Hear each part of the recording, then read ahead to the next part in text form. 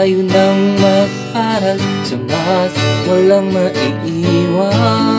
Math-sayang Math-aral, tayo ng Math-tuto, upang ika'y umasenso.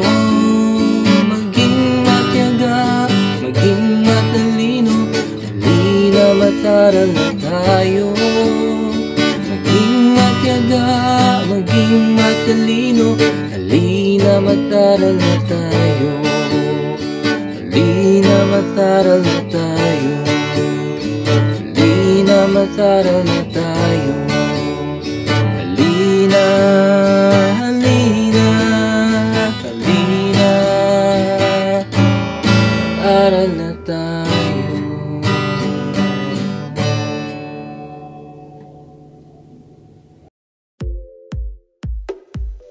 Isang matganda at matsayang araw sa minamahal naming guro, home learning partners, lahat ng mga nanonood sa araw na ito, higit sa lahat sa mga batang mandunong.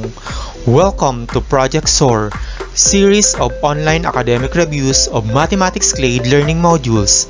I am Mario V. Saraos, a grade 6 math teacher of Addition Hills Integrated School, your math buddy for this week lesson in Mathematics 6, Quarter 4, Week 2.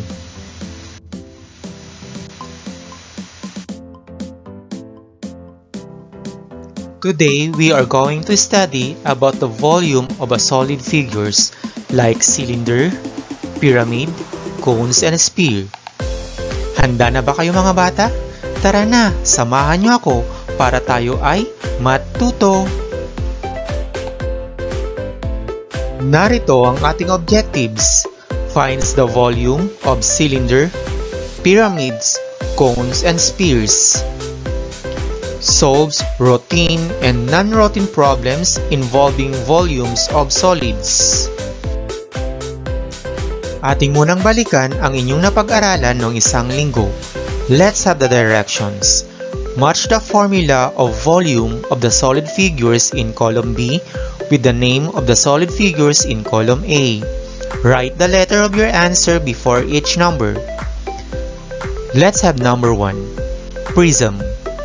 What is the formula in finding the volume of a prism? Letter A. Very good. That is length times width times height. Next, number 2. Pyramid. What is the answer? Letter C. That is 1/3 times length times width times height. Let's have number 3. Cylinder.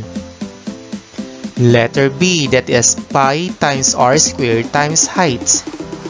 Next, number 4. Cone. Answer, that is letter D. That is 1/3 times pi times r squared times height.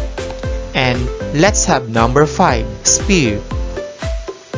That is letter E. That is 4/3 times pi times r raised to the 3rd power.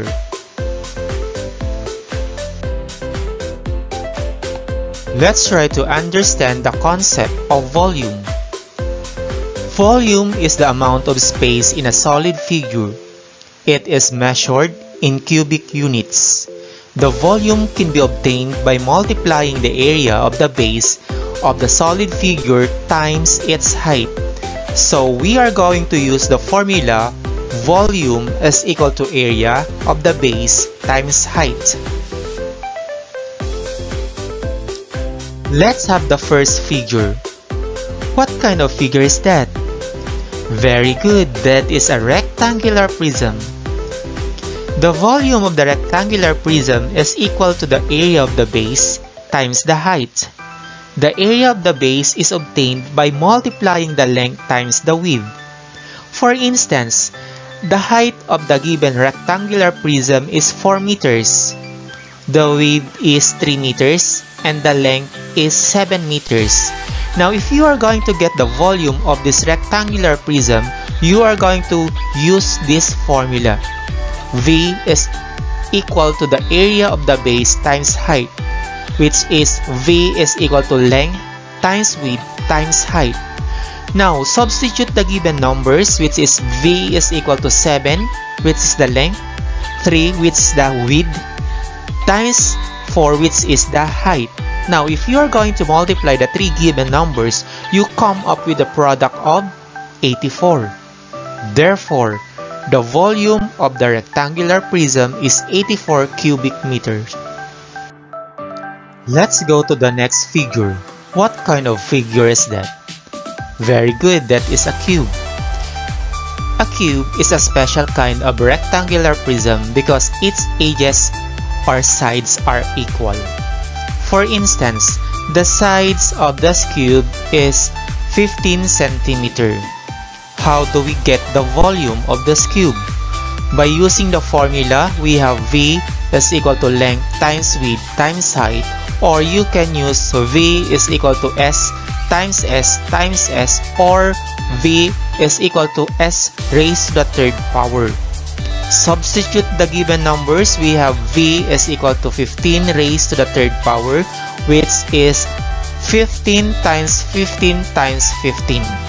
So if you are going to multiply the three given numbers, you come up with the product of 3,375.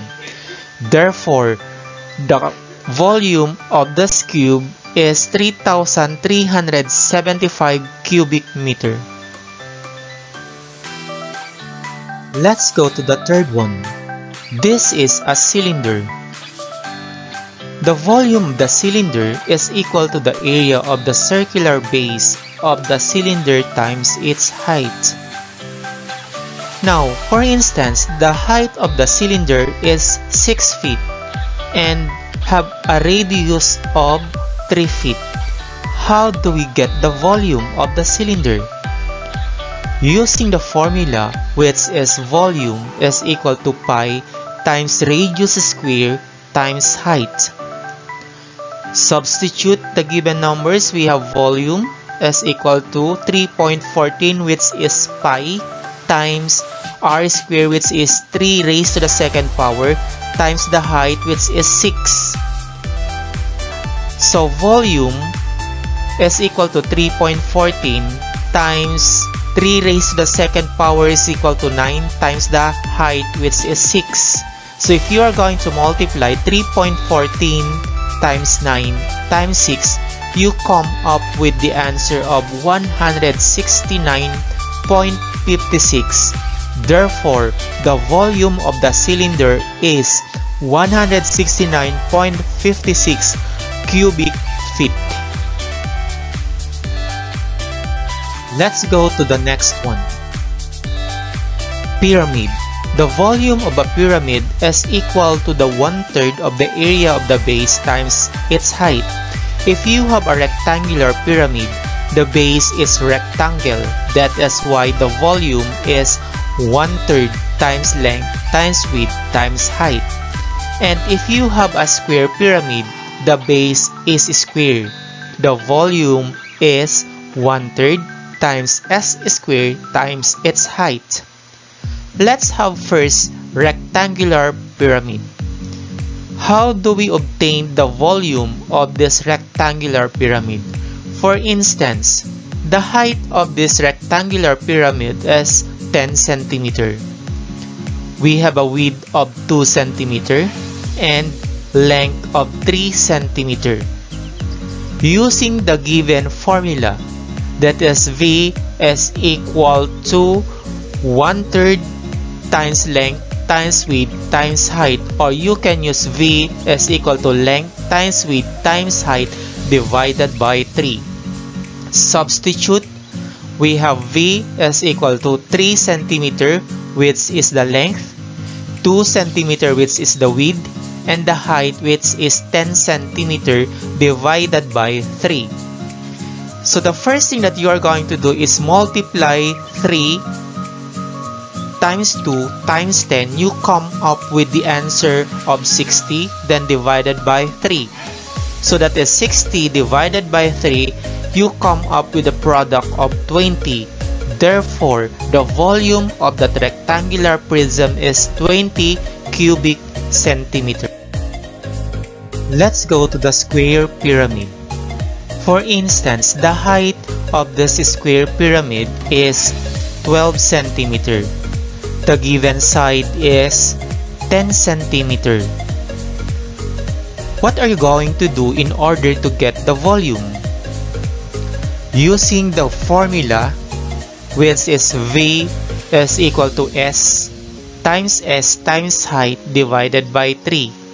Substitute, we have volume is equal to 10 cm, which is the side, times 10 cm times 12, which is the height, divided by 3.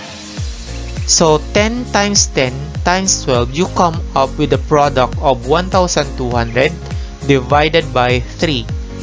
So get the quotient. So V is equal to 400. Therefore, the volume of this given square pyramid is 400 cubic centimeter. Let's go to the next figure. Cone. Kindly give me an example of an object that represents a cone. Very good, an ice cream cone. What else? A party hat, the hat that you are using when you are attending a party. Remember that the volume of a cone is equal to 1/3 of the area of the circular base of the cone times its height. So we are going to use the volume 1/3 times pi times r squared times height. For instance, the height of this given cone is 6 decimeter. The radius of 4 decimeter. What is the volume of this cone?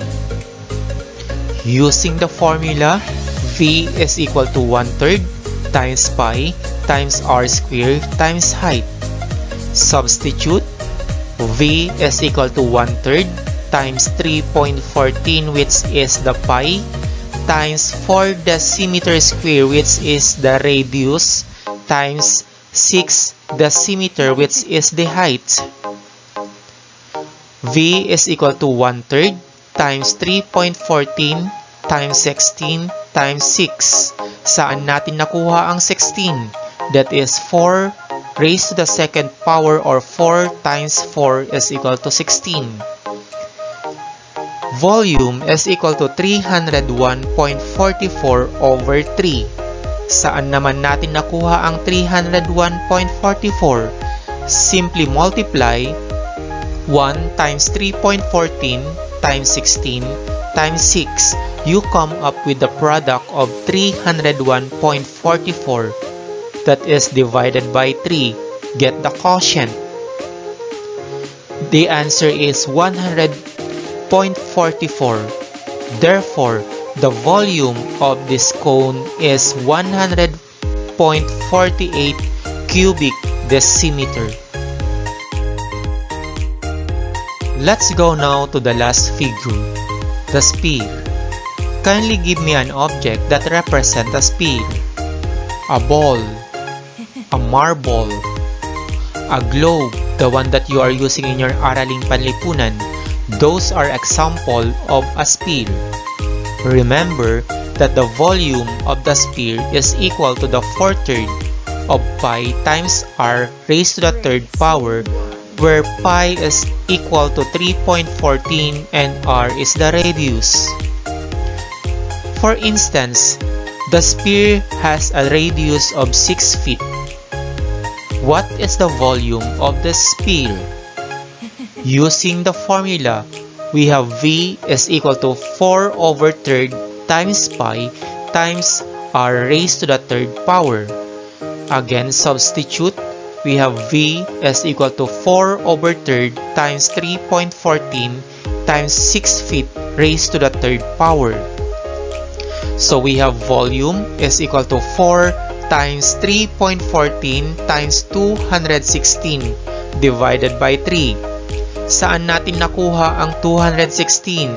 Simply get the equivalent of 6 raised to the third power, or that is 6 times 6 times 6 is equal to 216.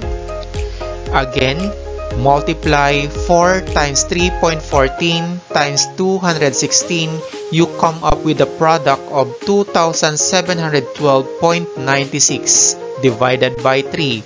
So if you are going to get the quotient, you come up with the answer of 904.32 Therefore, the volume of the sphere is 904.32 cubic feet. Nakasunod ba kayo mga bata? Remember that the volume of a solid figure is obtained by multiplying the area of the base and its height. Mga bata, subukan natin ito. Ihanda ang lapis, papel at ballpen. Number 1. Rectangular prism. The rectangular prism has a height of 3 feet. The length is 6 feet. The width is 5 feet. Compute the volume. What is your answer?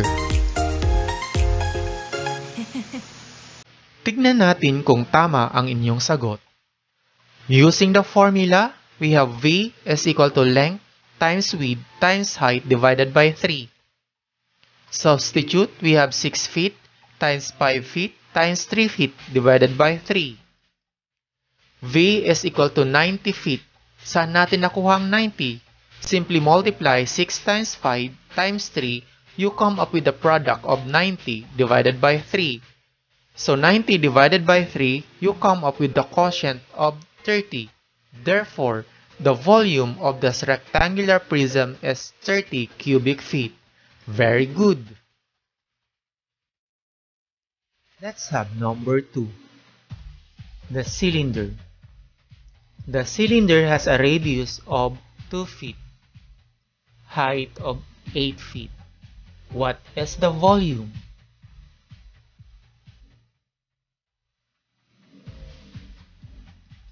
What is your answer?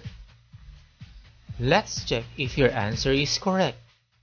Again, the formula of getting the volume of a cylinder, we have V is equal to pi times r squared times height. Substitute, we have 3.14 times 2 raised to the second power times 8. We have V is equal to 3.14 times 4 times 8. So 4, that is the equivalent of 2 squared. So multiply the three numbers, that is 3.14 times 4 times 8. You come up with the answer of 100.48 cubic feet. Therefore, the volume of the cylinder is 100.48 cubic feet. Your answer is correct. Excellent. Let's move on to problem solving about volume. Example number 1. The problem is a cone-shaped paper cup has a radius of 2.1 cm and a height of 6 cm. How much volume of water can be placed in it? Use pi is equal to 3.14. Let's analyze and understand the problem using the steps in solving word problem. First one, what are given? Very good. Cone-shaped paper cup with radius of 2.1 cm and a height of 6 cm. What is asked on the problem? Very good. The volume of water that can be placed in the paper cup. Next one. What is the process to be used in solving the word problem? Use the volume of cone to solve the problem, which is V is equal to 1/3 times pi times r squared times height.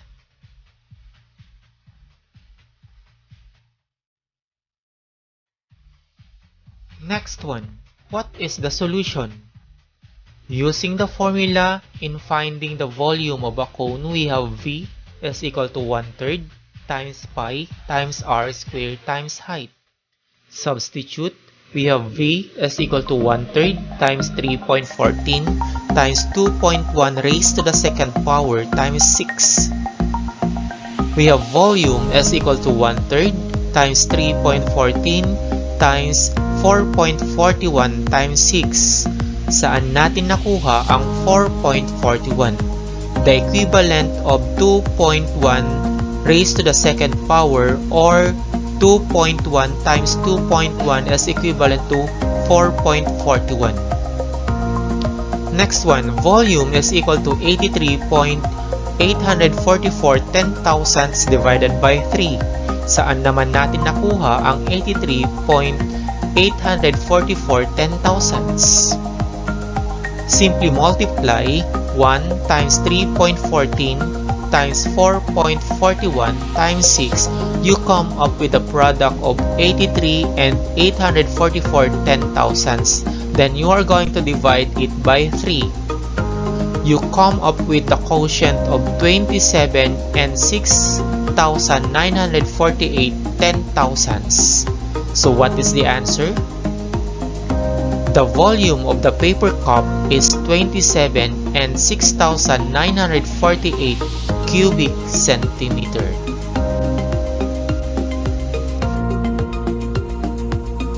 Example number 2. Mga bata, ano ang inyong nakikita?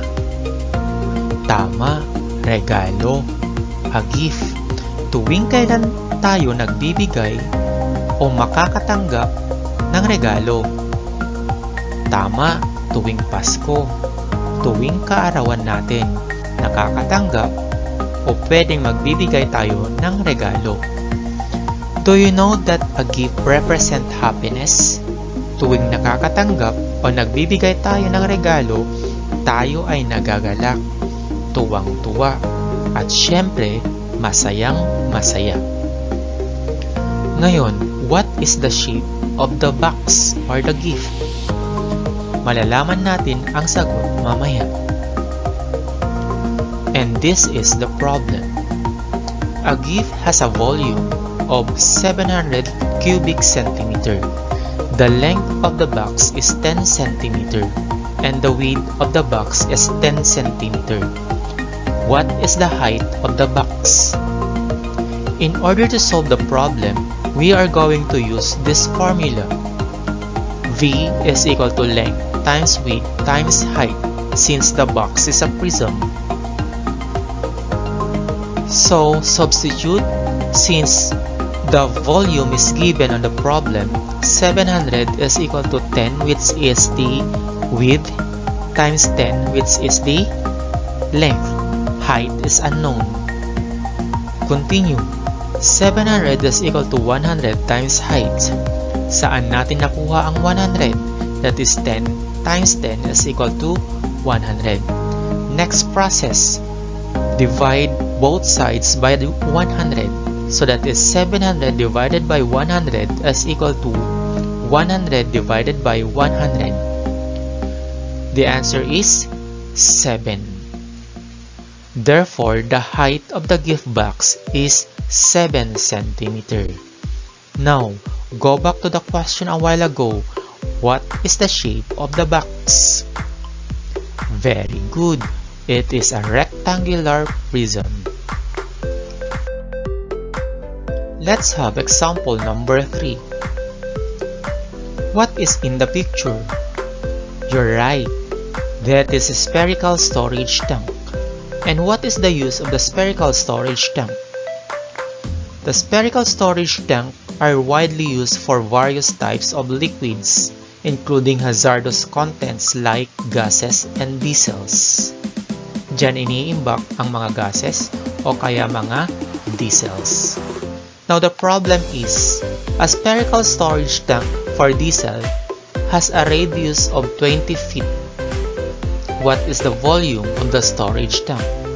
Round your answer to the nearest whole number. Use pi is equal to 3.14. Since the spherical storage tank is just like a sphere, we are going to use this formula. V is equal to 4/3 times pi times r raised to the third power. Again, substitute. We have V is equal to 4/3 times 3.14 times 20 raised to the third power.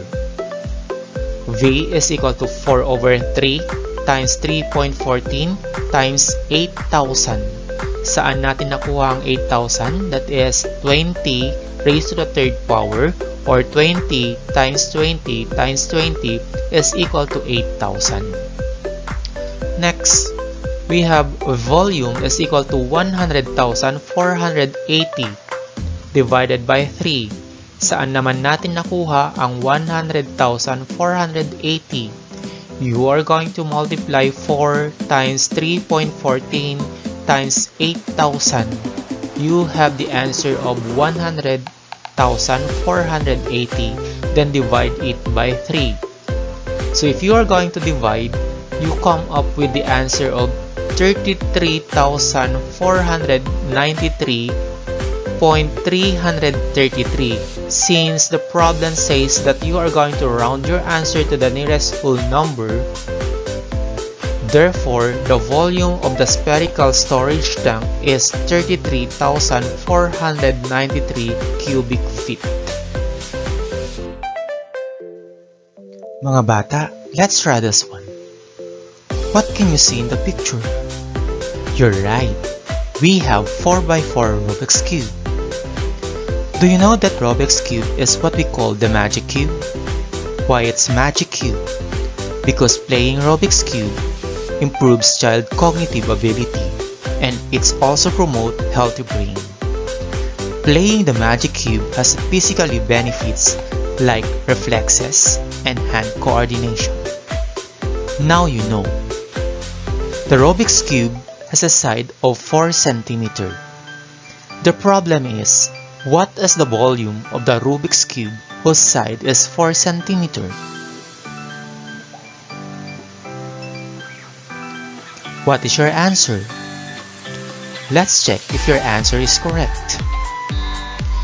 Using the formula, V is equal to length times width times height, or V is equal to S times S times S.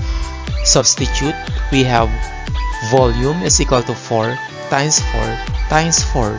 So if you are going to multiply the three numbers, you come up with the answer of. Therefore, the volume of the Rubik's Cube is 64 cubic centimeter. So your answer is correct. Very good. Let's try another one. What is in the picture?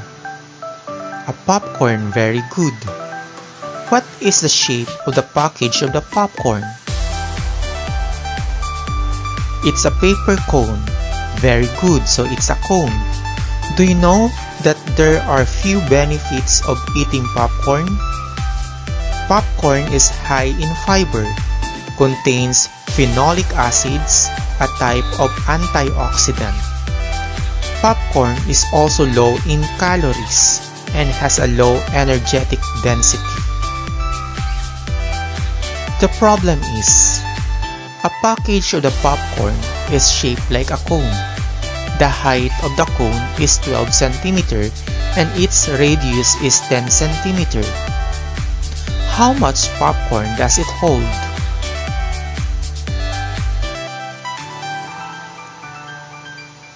What is your answer? Let's check if your answer is correct. Since the package of the popcorn is just like a cone, we are going to use this formula. V is equal to 1/3 times pi times r squared times height. Substitute, we have V is equal to 1/3 times 3.14 times 10 raised to the second power times 12 cm. V is equal to 1/3 times 3.14 times 100 times 12. So saan natin nakuha ang 100? That is 10 raised to the second power, which is equivalent to 100. V is equal to 1/3 times 3.14 times 1,200. Saan natin nakuha ang 1,200? We are going to multiply 100 times 12. You come up with the answer of 1,200. So, we have volume is equal to 3,768 divided by 3. Saan natin nakuha ang 3,768? Multiply 1 times 3.14 times 1,200. The answer is 3,768. Divide it by 3. So you come up with the quotient of 1,256. Therefore, the volume of the cone is 1,256 cubic centimeter. Your answer is right. Very good. Now, let's check your understanding about the lesson. Let's have the directions. Answer the following questions. Write the letter of the correct answer. Let's have number 1. Which of the following is the formula for the volume of cylinder? A. 4/3 times r raised to the third power. B. 1/3 times length times width times height. C. Pi times r squared times height. D.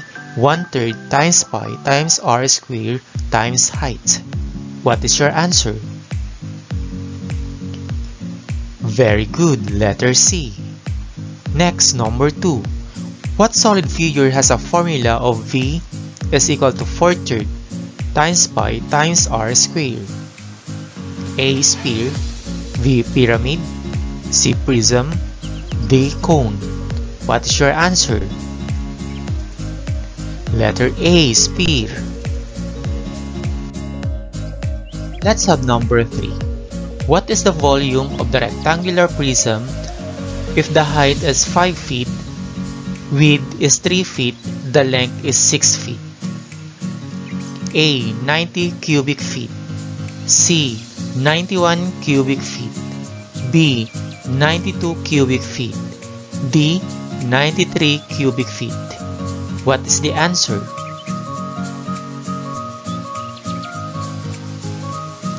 Letter A. Very good.